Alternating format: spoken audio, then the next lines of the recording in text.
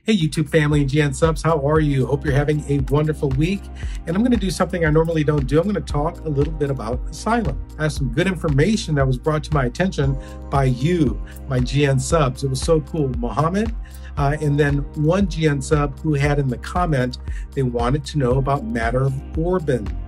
And I'm going to tee that up. We're going to talk about it, something you probably haven't heard, and give you some good practical suggestions on how you can maintain legal status while on a pending asylum in the U.S. Hey, you can get me at hrg@graylaw.com. That's the only way you can get me. We have a lot to unpack today on this issue, so let's get at it.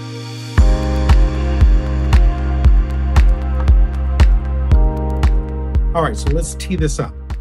My client comes to the United States on an F1 student visa. While in status, he files for asylum for he and his family. That asylum is pending for 10 years.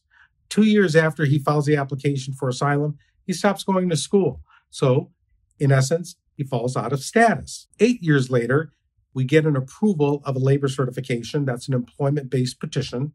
So the question that I had was, can he adjust in the United States? Is he still legal? Because remember, he fell out of status on that F1 student visa. Question, is he still legal? Can he file the adjustment? That's what we're going to explore today. Interesting issue. I'll let you know what happens in that case. All right, so first thing we have to do, let's talk about adjustment. Remember, only 3 ways to adjust in the United States: 245A, 245I, and 245K. 245A is if you are in legal status.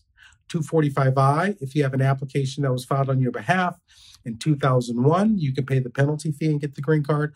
Or 245K, if you have an employment-based petition and you have worked technically for less than 6 months unlawfully, you can still adjust in the United States. So usually what happens in these asylum cases is if you filed while you were in legal status, let's say on a non-immigrant visa, E2, F1, even B1, B2, you filed the asylum when you were legal, that asylum these days, it's taking minimum 5 years, sometimes, some cases, 10 years. And during that pendency, you fall out of status. The question is, can you file under 245A? That's the question, right? So for 245A, you have to maintain legal status. So let's talk just real quickly too, how can one violate their status? Number one, if you enter the country illegally, you have a legal status in the U.S., or if you enter on a visa and you overstay, you have a legal status. Well, certainly if you enter the country illegally and you have unlawful status, you cannot file under 245A, right? Because you've never had legal status. Let's say you didn't file an asylum, you came with a visa, you overstayed that visa, now you have unlawful status, can't file under 245A. So this is kind of a hybrid, right? You do enter legally, you file that asylum application while you were in lawful status, and now you want to adjust under 245A. I put a link in the description box below with USCIS that talks about unlawful status. Go to it, check it out. It's very good. But again, I made the issue very simple, right? So we teed up the issue. Let's talk now about matter of Orban. That is the case. So in that case, it was similar to my fact pattern, right? Comes legally to the United States on a non-immigrant visa, files the asylum application while he was in lawful status. Time goes by, has another way to adjust, files under 245A. USCIS denies the adjustment and says, look, he fell out of status. He's not authorized to file an adjustment under 245A. That was appealed to the AAU, and this is the case, matter of Orban. The AAU said, wait a minute. This is only a technical violation because he was lawful when he filed that adjustment application, and it's you, immigration, that's taking a very long time to adjudicate this case.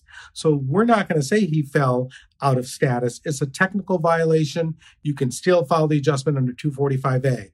That's important, folks. If you have an asylum application that you filed while you were lawful, it doesn't matter that 8 years have gone by, 9 years have gone by. If you have another way to adjust, let's say you have an old family preference, fourth preference family petition, brother or sister petition, and you can adjust under 245A. You may not be eligible to adjust under 245I or 245K. you can utilize 245A in matter of Orban to adjust status in the United States. All right, one other issue. So this is CSPA and the applicability and eligibility to file an adjustment for minor children, okay? Now, I've had this issue that has come up. Now, I put a link in the description box below. Click on the CSPA applicability and eligibility for asylees and check it out, all right? So if I am under the age of 21 at the time my parent files an asylum application, my age is frozen for purposes of continuing to be lawful under that pending asylum application. So this is what happens. So I had a child who was 19 years old at the time his parents filed the asylum application. 10 years later, he's 29 years old and that application is still pending. His age is frozen in. He can use his asylum status, provided that they filed when the entire family was in lawful status. That child can continue to use that application to file the adjustment under 245A. So let's say the child has a labor certification, not even in connection with the parent's case, right? And now he wants to file his adjustment under 245A. Guess what? Because the asylum application is still pending, he does not have a status violation for technical purposes. He can file, adjust in the United States, and gets the green card. All right, YouTube family and GN subs, thanks so much for watching GrayLaw TV. Please share my content, share my channel with all of your family and friends so we can have more GN subscribers. I appreciate you, and we'll see you next time.